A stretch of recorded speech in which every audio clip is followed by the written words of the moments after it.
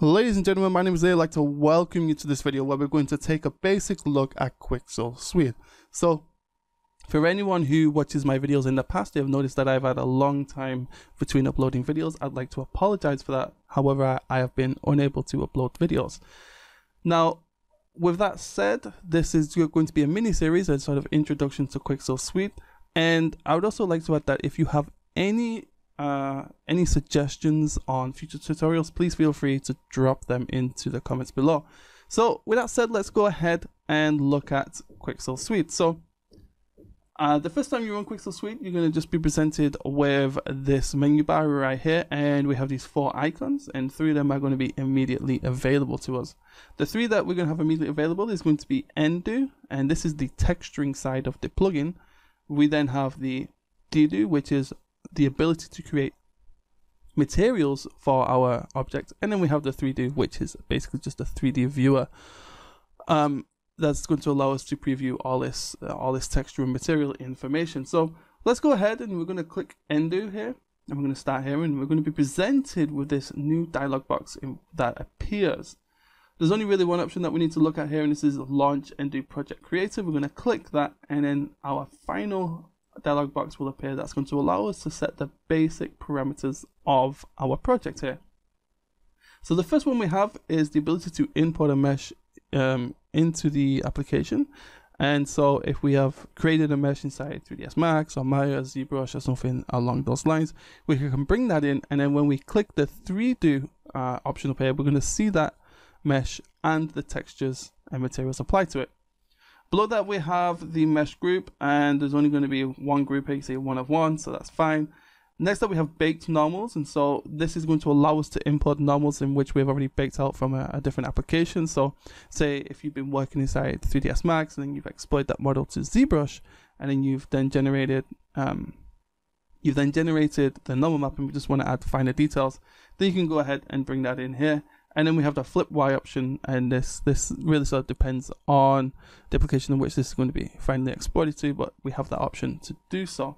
Below that we have the resolution of the actual project, so this is 2048 by 2048, so that's perfectly fine for what we're going to be demonstrating today. However, you can increase this to like a 4K texture, or even lower this to 1K, and so on and so forth. And then below that, we need to set the target. So the target is basically where the textures are going to be saved. I'm just going to go ahead and drop this to the desktop, and once that's done, we can go ahead and choose Create New Project. So once that's done, we're going to get the this sort of flat normal color. This is a sort of bluey purplish type color, and then on the right hand side you see it's created a bunch of layers. Now any normal we create needs to be between these 2 layers. So what I mean is that any normal that we're going to create needs to be on the layer between these. So as you can see, by default we have this layer 1. Now I typically go ahead and delete this straight away. This is completely up to you, and then I then go over here and start to create our normals. So with that said, let's go ahead and look at this use here. So as we've already deleted the default layer there, we need to go ahead and create a new one. So what we have here is this Add New Sculpt layer, and if we press this, what's going to happen is we're going to generate some new layers here, and then what we can basically do is go ahead, press the B key, and start to paint our normals here.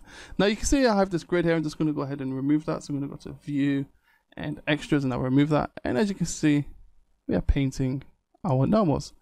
Now with that said, we can go ahead and play with some of these options. So you can see that we can increase the size and how deep these are, contrast, opacity, softness, and so on and so forth. So I'm just going to increase some of these back up and pull these down, and we can just start playing around with these. Now, so you can see that we've generated a normal here, and we also have these options along the top that's going to allow us to change the way that these normals interact. So the first one is if we left click and hold, you're going to see we're going to get the options of the type of shape. So you see it's smooth, or we can choose chiseled and chiseled shadow. So for example, if we go chiseled, we're going to get a much more rough effect as opposed to smooth. We can go ahead and change the bend. So you can sort of play around with these and see the different effects they have. So like a really useful one is the grooves, which is really useful for creating like sci-fi panels and so on and so forth. Let's go ahead and put this back up.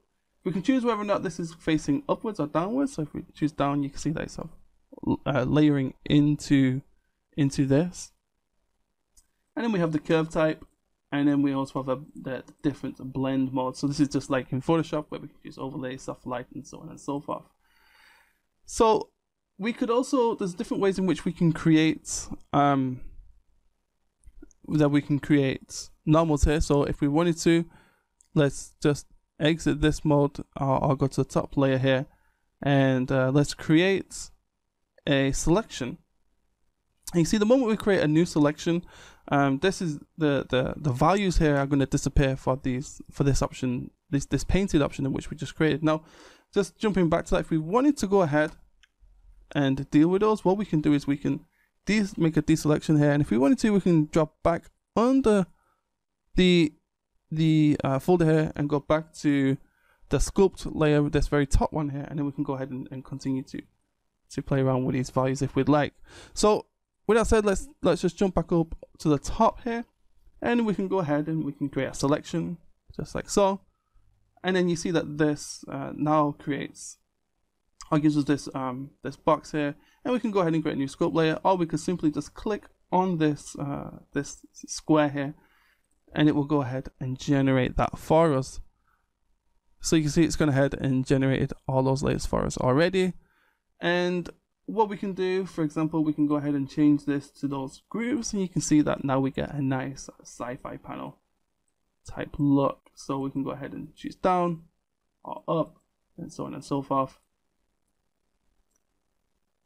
And we can just play around with these and get a different looks. And finally, we can, for example, use shapes. So we can go ahead, create a new shape. And you see that the new box appears, and we press this, and again it will go ahead and generate a new set of layers. And once that has happened, you see it will then generate the normals based on the shape. Now the great thing about shapes is that because they are basically they are spline based, what that means is that if we modify them afterwards, the normal will actually update without losing any information. So what I mean is that if I now go to edit, transform, and we go ahead and choose distort, you can see I can now hold down or move this around however I'd like, and the very moment I let go, I press enter, it's going to go ahead and generate those normals just how we expect them to. And again, we can go ahead and play around with some of these values and do whatever we like with these. So I'm going to go ahead and set this to grooves, increase the size so we can see a little better. And so basically that's the basic ways in which we can create or sculpt normal detail. Now, just before we end this video and we start to actually create something, I'm just going to click this 3D button, and you can see what this actually does here. So we click the 3D button, it's going to go ahead and open up a window, and I would typically recommend that you would have this on the second screen and while you're working. However, I do not have a second screen to work with. So inside here, you see we can move around. We can hold the left alt key and left click, and we can move around here.